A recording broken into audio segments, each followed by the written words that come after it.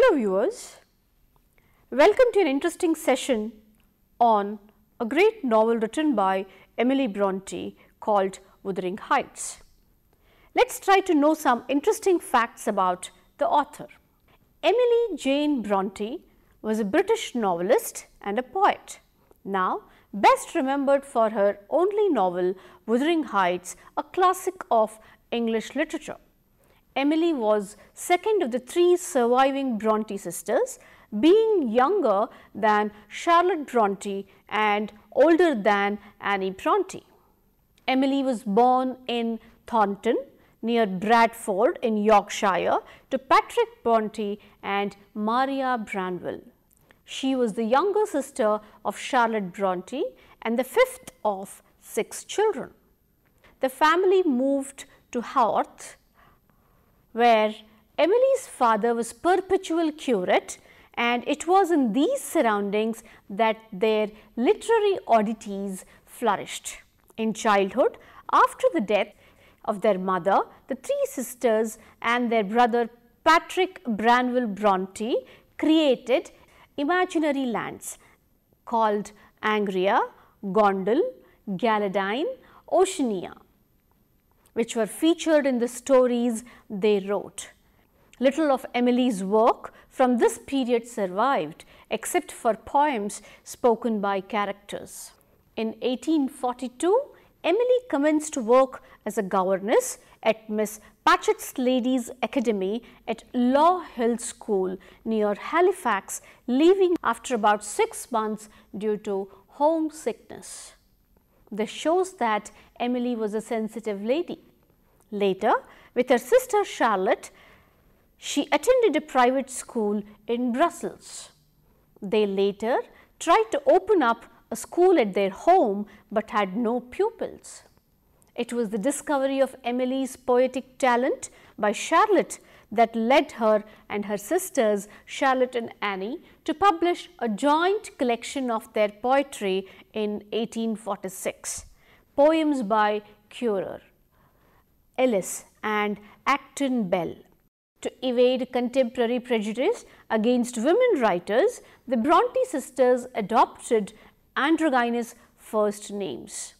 All 3 retained the first letter of their first names. Charlotte became Currer Bell, Annie became Acton Bell, and Emily became Ellis Bell. In 1847, she published her only novel, Wuthering Heights, as 2 volumes of a 3-volume set, the last volume being Agnes Grey by her sister Annie. Its innovative structure puzzled critics much, although it received mixed reviews when it first came out as the book, which later became an English literary classic. In 1850, Charlotte edited and published Wuthering Heights as a stand-alone novel and under Emily's real name. Like her sisters, Emily's health had been weakened by a harsh local climate at home and at school. She caught a chill during the funeral of her brother in September, and having refused all medical help, died on December 19, 1848 of tuberculosis, possibly caught from nursing her brother. This also shows the strong bond that developed between the brother and the sister. She was interned in the Church of St. Michael and All Angels Family Capsule, Haworth, West Yorkshire, which is in England.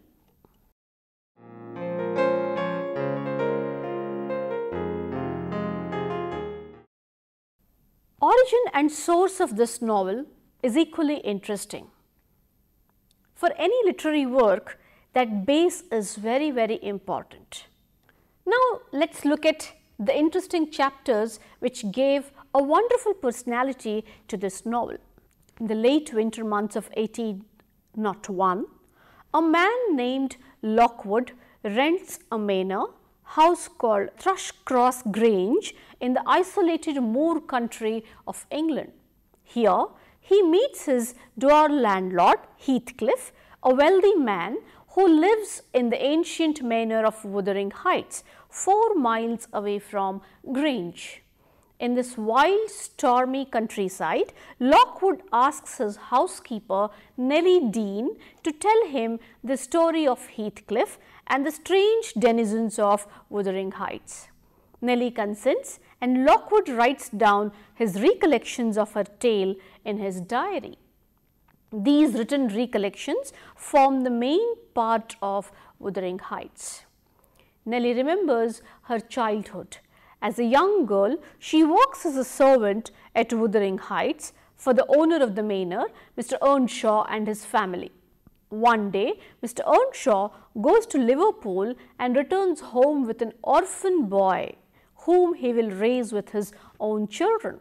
At first, the Earnshaw children, a boy named Hindley and his younger sister Catherine, detest the dark-skinned Heathcliff. But Catherine quickly comes to love him, and the two soon grow inseparable, spending their days playing on the moors. After his wife's death, Mr. Earnshaw grows to prefer Heathcliff to his own son. And when Hindley continues his cruelty to Heathcliff, Mr. Earnshaw sends Hindley away to college, keeping Heathcliff thereby. 3 years later, Mr. Earnshaw dies, and Hindley inherits Wuthering Heights. He returns with a wife, Frances, and immediately seeks revenge on Heathcliff. Once an orphan, later a pampered and favoured son, Heathcliff now finds himself treated as a common labourer forced to work in the fields.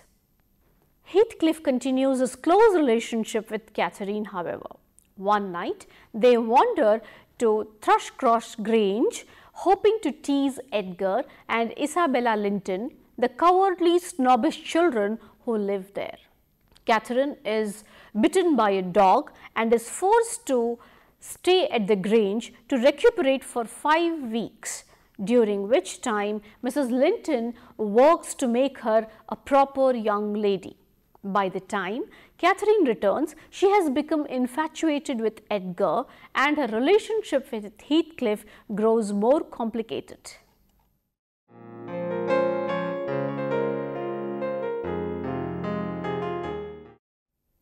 Further, when Frances dies after giving birth to a baby boy named Hareton, Hindley descends into the depths of alcoholism and behaves even more cruelly and abusively towards Heathcliff. Eventually, Catherine's desire for social advancement prompts her to become engaged to Edgar Linton despite her overpowering love for Heathcliff. Heathcliff runs away for 3 years and returning shortly after Catherine and Edgar's marriage. When Heathcliff returns, he immediately sets about seeking revenge on all who have wronged him. Having come into a vast and mysterious wealth, he deviously lends money to the drunken Hindley, knowing that Hindley will increase his debts and fall into deeper despondency. When Hindley dies, Heathcliff inherits the manor. He also places himself in line to inherit Thrushcross Grange by marrying Isabella Linton, whom he treats very cruelly. Catherine becomes ill, gives birth to a daughter, and dies. Heathcliff begs her spirit to remain on earth. She may haunt him, drive him mad, just as long as she does not leave him alone. Shortly thereafter, Isabella flees to London and gives birth to Heathcliff's son named Linton after her family. She keeps the boy with her there. 13 years pass, during which Nellie Dean serves as Catherine's daughter's nursemaid at Thrushcross Grange. Young Catherine is beautiful and headstrong like her mother, but her temperament is modified by her father's gentler influence. Young Catherine grows up at the Grange with no knowledge of Wuthering Heights. One day, however, wandering through the moors, she discovers the manor, meets Hareton and plays together with him. Soon afterwards, Isabella dies and Linton comes to live with Heathcliff. Heathcliff treats his sickly, whining son even more cruelly than he treated the boy's mother.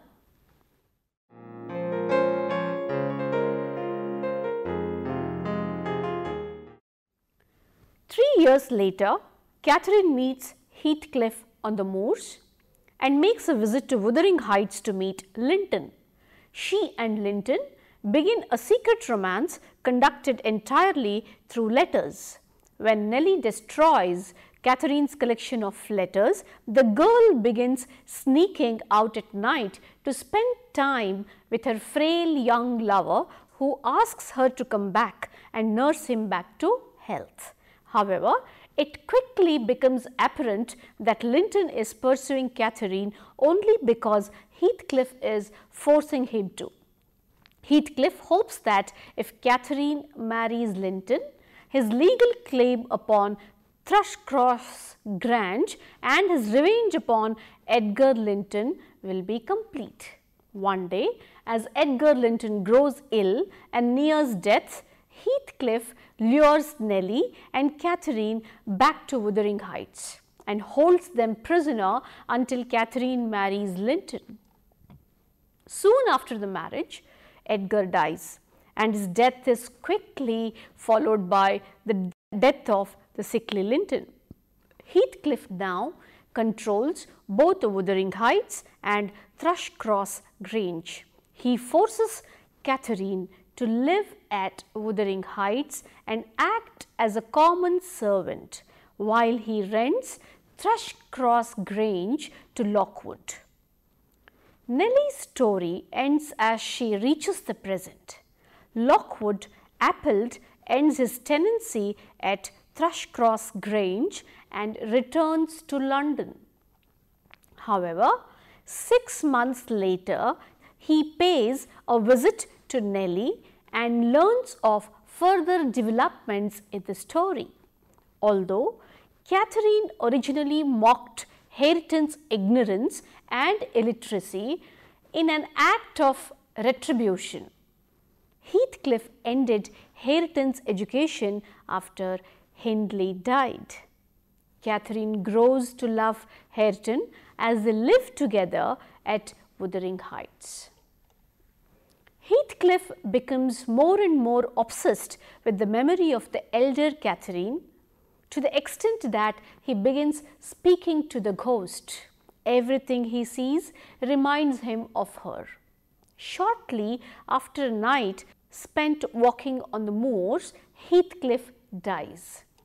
Hareton and young Catherine inherit Wuthering Heights and Thrushcross Grange, and they plan to be married on the next New Year's Day.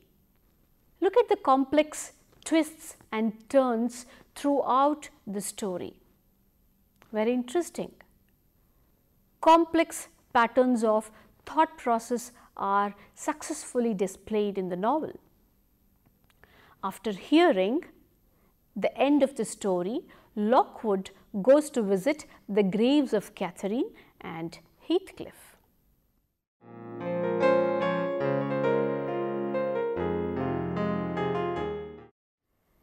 Wuthering Heights is also popular as socio-economic novel. The novel opens in 1801. Bronte chose, in order to fix its happenings at a time when the old rough farming culture based on a naturally patriarchal family life was to be challenged, tamed and routed by social and cultural changes. These changes produced Victorian class consciousness and unnatural ideal of gentility. In 1801, the Industrial Revolution was underway in England. When Emily Bronte was writing in 1847, it was a dominant force in English economy and society. and the traditional relationship of social classes was being disrupted by mushroom new fortunes and an upwardly aspiring middle class. This socio-economic reality provides the context for socio-economic readings of the novel. The reader sympathizes with Heathcliff, the gypsy oppressed by a rigid class system and denigrated as imp or fiend. But as Heathcliff pursues his revenge and tyrannical persecution of the innocent, the danger posed by the uncontrolled individual to the community becomes apparent. It reveals the abuses of industrialism and overbearing individualism. Heathcliff is morally ruthless with his brutal analysis of the significance of Catherine's choosing Edgar and her rejecting the finer humanity he represents. Despite Heathcliff's implacable revenge of Victorian society against those with power, his ruthlessness strips them of any romantic veneer. As a result, he too betrays his humanity. Through the aspirations expressed in the love of Cathy and Hareton, Heathcliff recognizes some of the quality of his love for Catherine and the unimportance of revenge and property. He thereby is enabled to regain his humanity and to achieve union with none other than Catherine. The area that the Brontes lived in, the town of Haworth in West Riding, was particularly affected by these social and economic conditions because of the concentration of large estates and industrial centres in West Riding. Proceeding from this view of mid-19th century society, Eagleton sees both class struggle and class accommodation in Wuthering Heights. This also shows that this novel has very beautifully captured the ongoing societal patterns while narrating this wonderful story. Heathcliff, the outsider, has no social or biological place in the existing social structure. He offers Catherine a non-social or pre-social relationship, an escape from the conventional restrictions and material comforts of the upper classes represented by the genteel Lintons. This relationship outside society is the only authentic form of living in a world of exploitation and inequality. It is Heathcliff's expression of a natural non-social mode of being which gives the relationship its impersonal quality and makes the conflict one of nature versus society. Heathcliff's connection with nature is manifested in his running wild as a child and in Hindley's reducing him to a farm labourer. But Catherine's marriage and Hindley's abuse transform Heathcliff and his meaning in the social system, a transformation which reflects a reality about nature. Nature is not really outside as we understand it, because its conflicts are expressed in the society.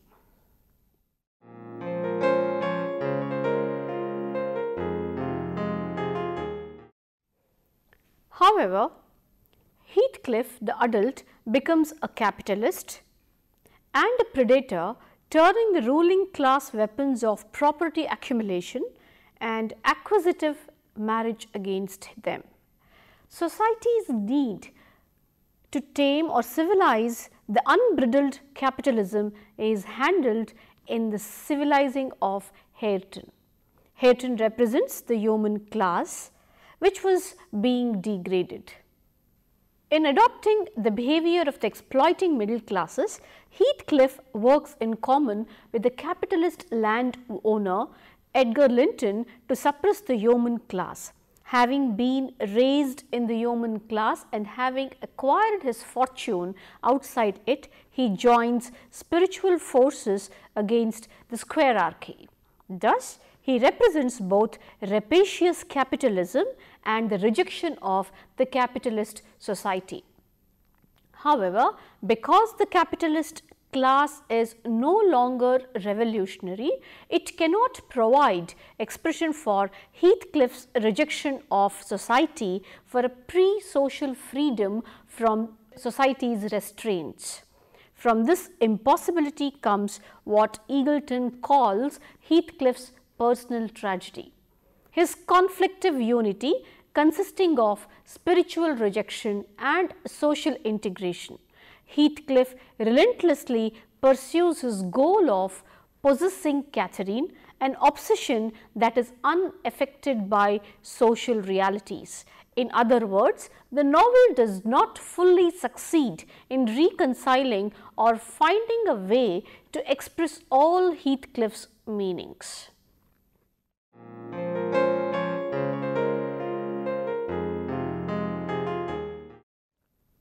The Gothic element is also dominating, or in other words, it is the dominating element or the dominating element in Wuthering Heights.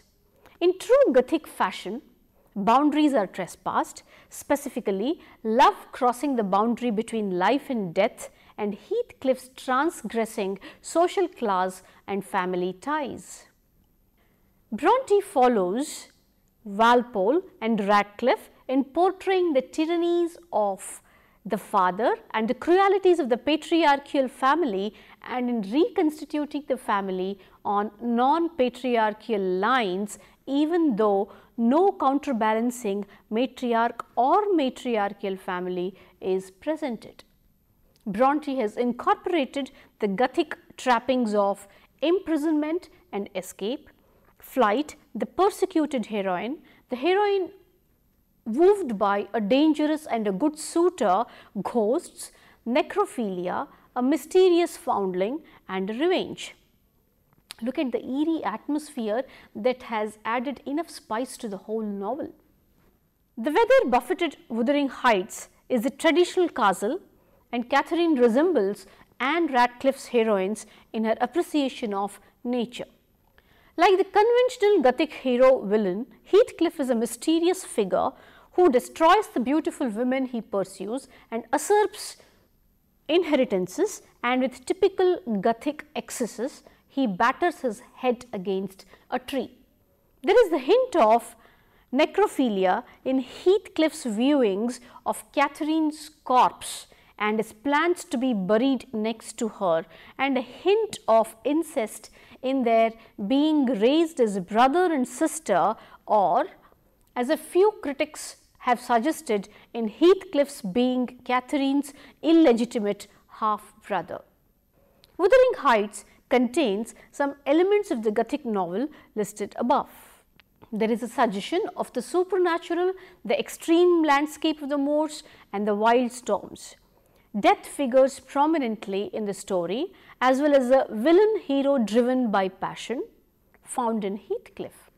Catherine is wooed by both a good and a dangerous suitor, and revenge is a driving force in the plot.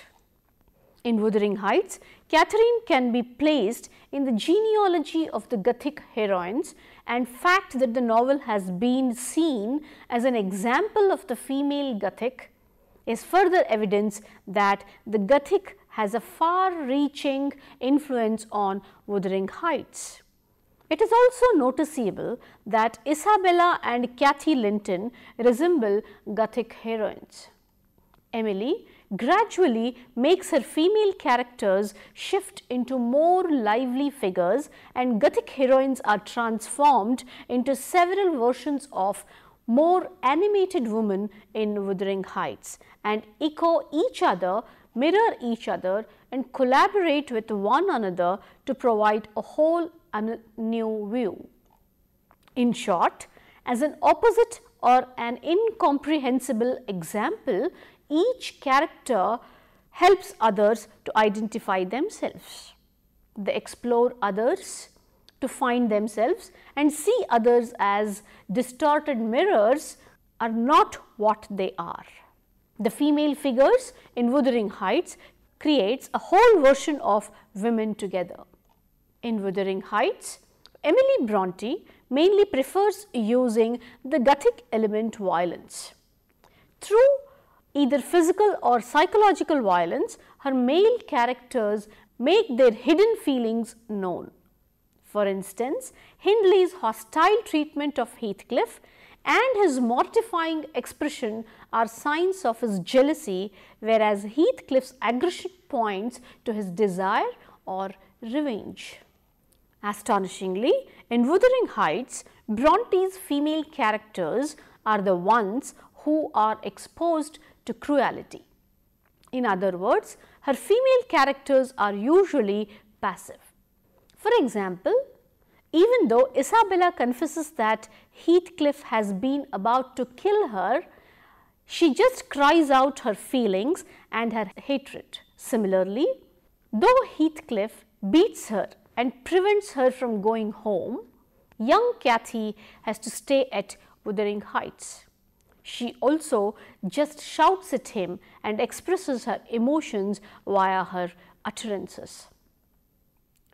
Dear viewers, I am sure you must have observed how negative emotions have played with the characters and how they have been displayed beautifully on the canvas of Wuthering Heights by Emily Bronte.